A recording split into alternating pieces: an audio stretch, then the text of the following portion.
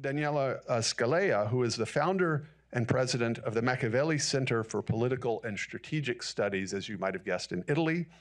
And if you're not familiar with the Machiavelli Center, it's been called the #1 think tank for conservatives in Italy. Also in Italy, the left has fully embraced the gender ideology, so they are demanding for the official recognition of any individual perceived identity, for the criminalization of dissenting views under the guise of transphobia. The cultural left, the leftist media are pushing gender fluidity, especially among the younger generations. The curious thing is that formally they have denied for years the very existence of a gender theory, both because they think that their view is not just a theory but an objective truth, but also because they want to reassure the moderate public opinion. In fact, in Italy, the open followers of gender ideology are quite few in the context of the general population, but they are concentrated in politics, in the academia, and the media. Unfortunately, even fewer are those who openly oppose it. That's why all this propaganda by the media, and in Italy, you should consider that almost all the media on ethical issues are aligned with the left. That's true also for those of the Berlusconi family, for the public broadcaster. All this propaganda has managed to succeed in shifting to the left year after year the boundaries of what is perceived as common sense on gender by the majority of the population. For example, about a quarter of a century ago, a top political leader, Gianfranco Fini, declared that gay people shouldn't be allowed to teach kids in school. And that notwithstanding, he managed to become Speaker of the Chamber of Deputies, to become Foreign Affairs Minister. Such thing wouldn't be possible anymore today.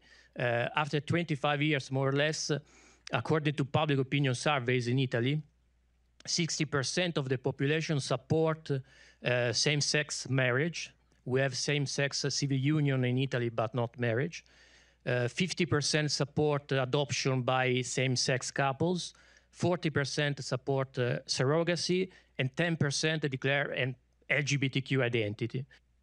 This is not only because of media or the cultural industry, also the one of US importation, Netflix, and so on. A major role has been played by schools. There are now in our schools hundreds of projects that are pushing gender ideology on children and teenagers. They are usually hidden in sex education, in training courses, in theatrical performances, distribution of pamphlets. There are about 300 schools which have adopted the alias careers. And quite recently, in the Regional Council of Lombardy, that is one of the main regions administered by the center-right coalition, was proposed a motion against these alias careers. A part of that coalition voted against it, causing it to fail. So gender agenda in Italy is advancing, and unfortunately a part of its enablers are also among our ranks. Currently, our conservative parties are engaged, committed, especially on two issues related to gender. One is to avoid the criminalization of so-called transphobia. That was a big matter during the last term because the leftist majority in the parliament pushed for a bill that we managed to stop. This bill would have provided for not only indoctrination in schools, but also the criminalization of transphobia, so-called transphobia, and even for giving the judiciary the power to disqualify any politician deemed as transphobic. So a sort of vilayati faqih with the gender studies scholars instead of the mullahs. The other issue is surrogacy. The parliament is currently in the process to recognizing it as a universal crime.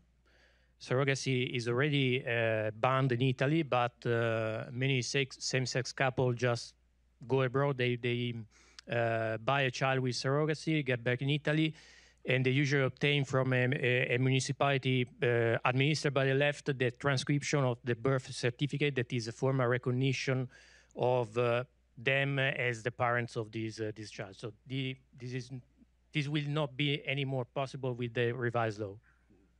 So remind me, so the marriage in Italy, they can have same-sex civil unions, but not marriage, is that right? And then what is the definition of transphobia that they were trying to outlaw? What does that word mean for the left, transphobia? Well, in the bill I mentioned, the definition was not provided really. There is just a vague mention to the the perceived identity. So much better if not exactly defined, right? That's how these things work. So I think that we shouldn't shy away from attacking the fundamentals of this theory, making it loudly, especially when we are in government. So we have a position that couldn't be ignored also by the media.